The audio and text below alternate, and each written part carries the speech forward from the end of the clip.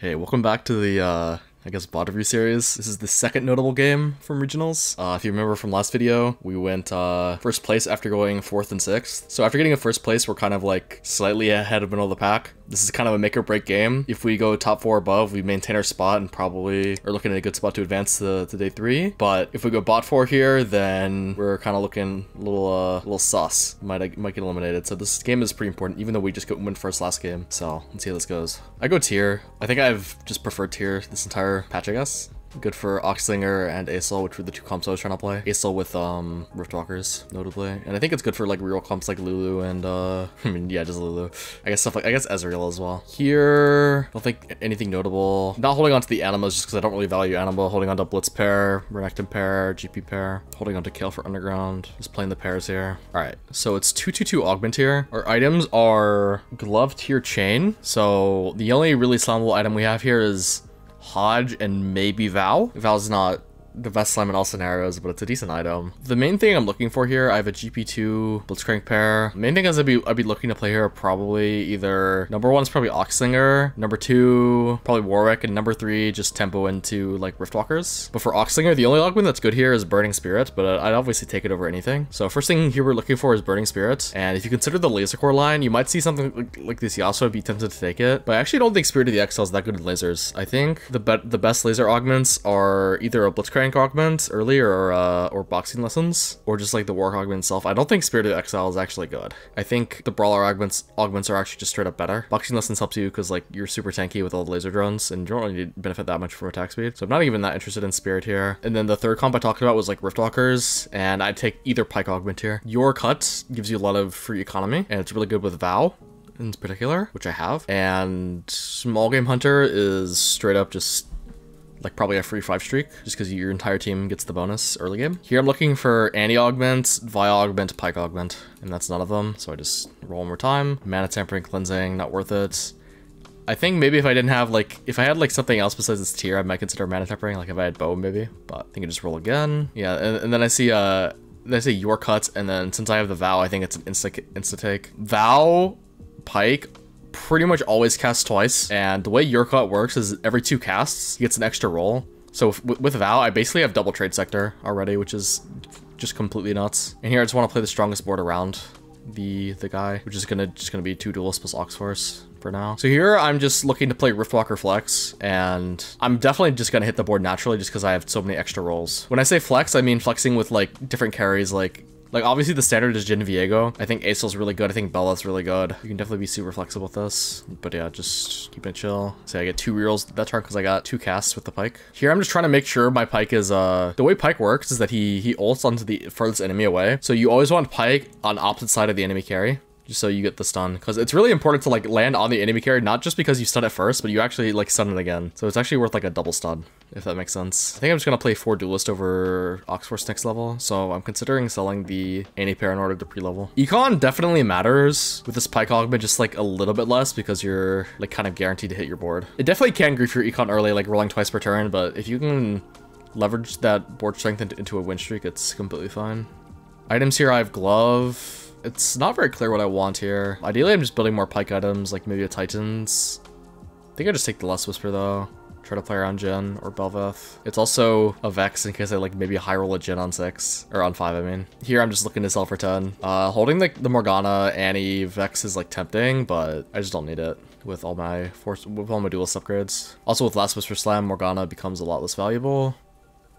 And yeah, you see the power, like the power of two rolls per turn is insane. I have this Morgana Rammus pair I can definitely play around. I'm much more interested in Rammus than Morgana here, because I already have the Lust Whisper. But nice we get the 5 streak here. Unfortunately, we don't get the double roll because it actually kills my Pike before somehow. It's all good. The spot is officially high roll enough for me to yap. Oh, yeah, I'm gonna pass Dishsoap. I said the spot is officially high roll enough for me to yap, and I mean that's true. I can pretty much AFK into a Riftwalker board and get like top 3, but I definitely need to still focus up to be able to play for first. Just slam a TG here. It's kind of hard to use a glove and bow. So I don't level here. I could level for Rammus here. I don't level just because DQA has Sivir 2 and Rammus 2. Personally, and I guess Lucian 2 and Bel'Veth as well, like that's not even worth. And like he also can level for Acel 1. He's sitting on 40 gold. I think he might level. And I just didn't think I could beat him with my board. Maybe I'm just crazy. I mean, I have a bunch of 2-star duelists, but I still have my Annie, don't have Annie for the Fiora TF combo. I'm basically just leveling for Aramis 1. I didn't think I could beat him if he leveled for Acel. And also my money is like super important. Like making 30 here versus making not 30. So I just don't level. Unfortunately, I think this was a Rammus diff. If the Rammus like cast it on his back left, it definitely would have been. I think it's fine. And here, our options are Binary Airdrop, Verdant Veil, CB, Celestial Blessing. I think all these are pretty reasonable.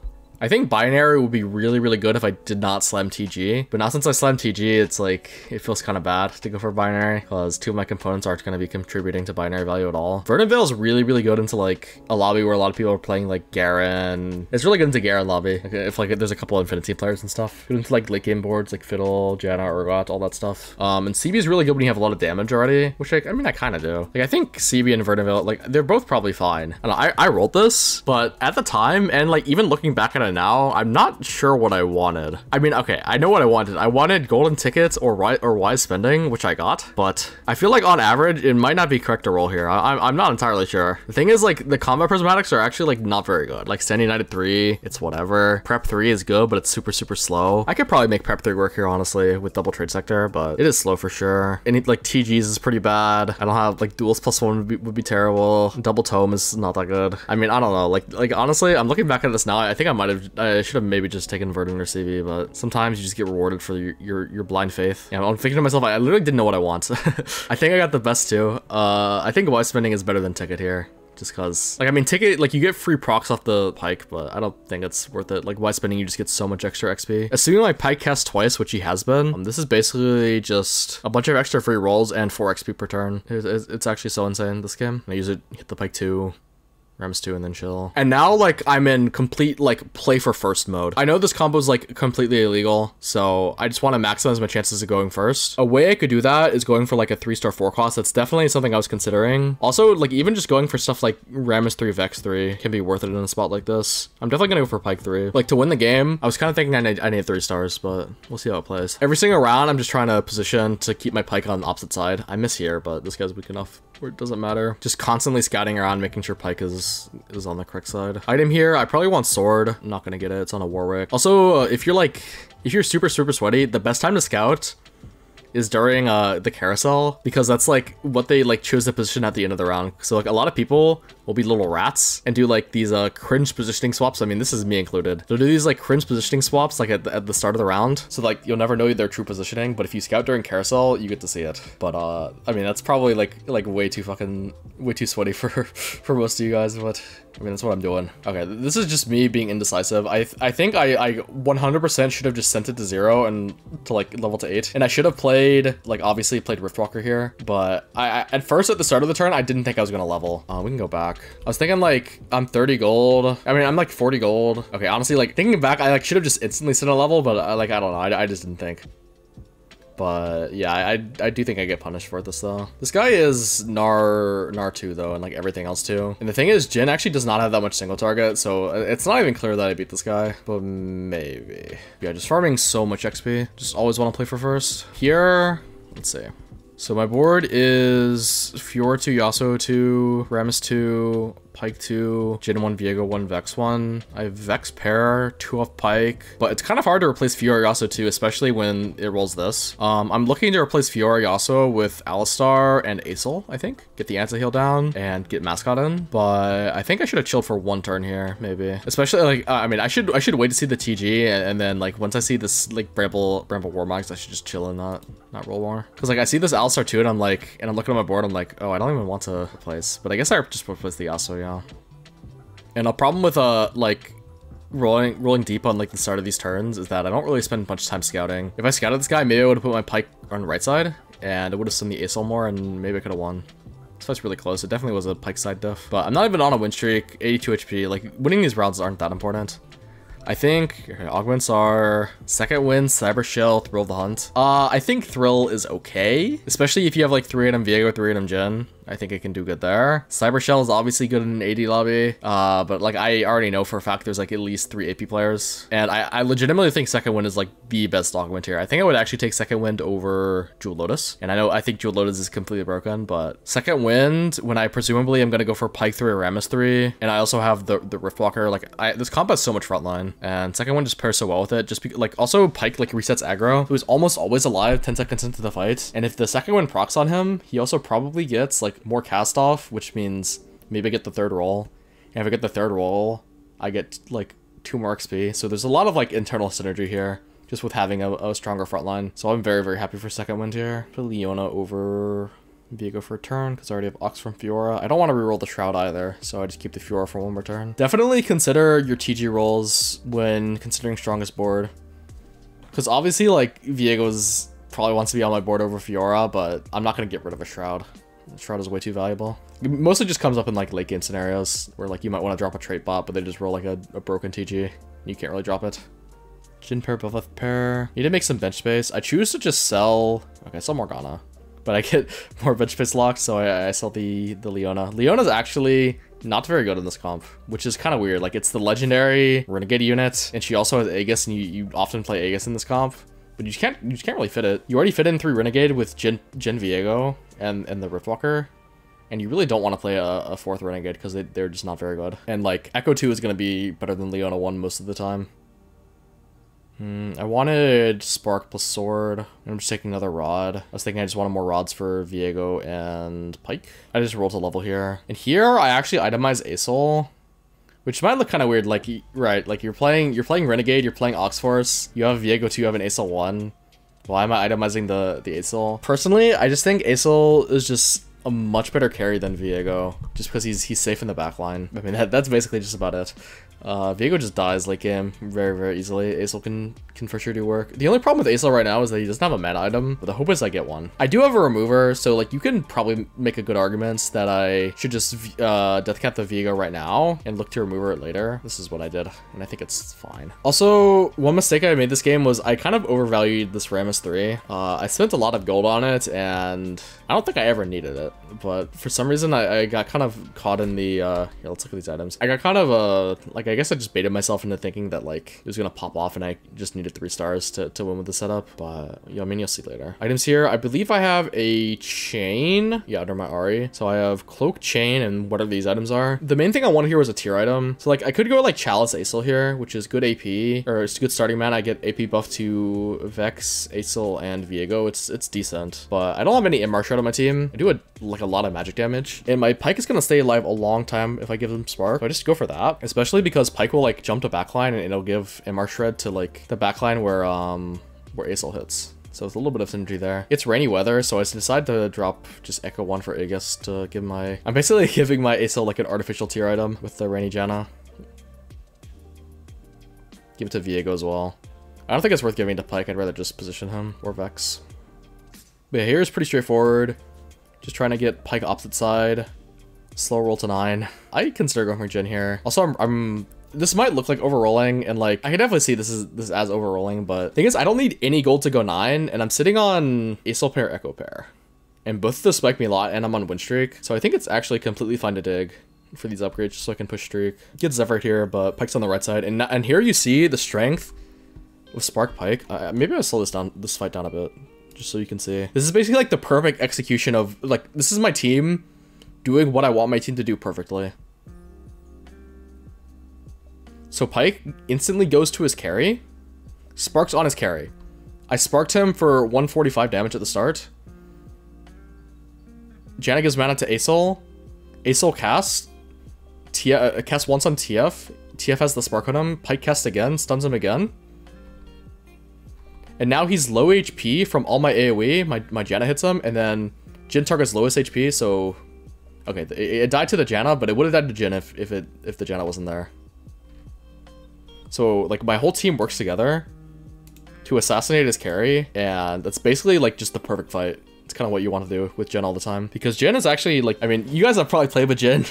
You know he's not actually, like, the best carry, but he does have really good targeting. if you can utilize it. He targets lowest HP. So if you can build a team that can like whittle down enemies' HP, stuff like Pike, Viego, Acel, then he can like really shine by like killing key targets. Here I get lucky, I fight Ghost. I definitely don't beat the Gnar player if I'm fighting Israel, just because he didn't put the third item on, but I'll take a free win. Here, there's only one damage item. I need a damage item, so I just take it. Garbrick is pretty good on Jhin. Get the Acel too, so I'm down to just slow roll 10. I missed the Pike stun against this guy, but I was on correct side for the other two matchups, so not really upset. Could I have won if I got Pike on correct side? I don't really think so. This guy's really, really strong. Definitely have to go 9 to beat him. And you can see here that, like, I would have had, like, Echo 7 at this point. And Echo 2 is much stronger than Rammus 2, but I'm just holding on to this Rammus 3 dream. And I mean, spoiler alert, I didn't even go for Rammus this game. It just didn't work out. Also, this fight was completely tragic. I can go back. Basically the exact same thing happened against this guy that happened the first time, but my Acel just decided to be a bot. And my Acel missed every single ult on the TF. If Acel hit the TF once, I would have won this fight. But yeah. Sometimes you can position perfectly and then still get screwed by fight RNG. Just take Archangel for Acel item. And now I just go 9 by rolling. Still holding on to this Jhin. This is like a very, very bad brain fart to have at this time. DQA has had a Morello Fiddlesticks 2 on his board the entire time, and when I quick scouted him, I thought his Mordekaiser 2 was a Fiddlesticks. So I positioned my entire team to get hit by his Mordekaiser. Yeah, my entire team got hit by his Mordekaiser. I basically gave him a free round, which is not good. And I'm trying to go for this Jhin 3 win con, just because the other Jhin player is low, and I think I could, like, I don't know, like, I'm thinking, like, way too in terms of 3 stars. I did not need them this game.